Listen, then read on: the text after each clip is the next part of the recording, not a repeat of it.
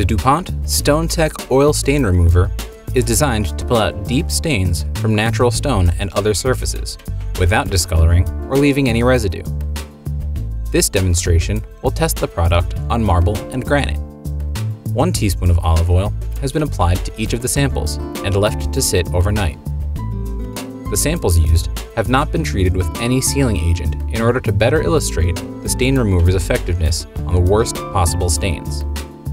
This demonstration does not reflect the performance of properly sealed stone surfaces.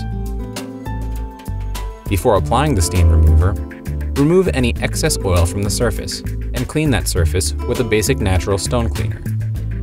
Working in a well-ventilated area, thoroughly mix the contents of the container with a wooden or plastic spatula to create a paste. Apply the stain remover in a layer approximately 1/4 of an inch in thickness. Apply enough stain remover to cover past the edges of the stain. Once the stain has been completely covered, let the treated area sit for at least 48 hours or until completely dry. Moisture from the stain remover will seep into the stone during the drying process. This is natural and will not affect the stain removal process. The stain remover will dry into a hardened clay-like consistency. Once the stain remover has completely dried, use a flat razor blade to scrape off the dried material.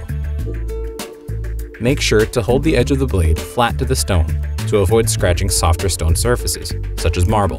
Now that the stain has been completely removed, clean the surface with a natural stone cleaner and seal the treated area with an impregnating sealer. The DuPont StoneTech Oil Stain Remover comes in 3-ounce cans, which cover 15 to 30 square inches of surface at 1/4 of an inch in thickness. Available now on MrStone.com.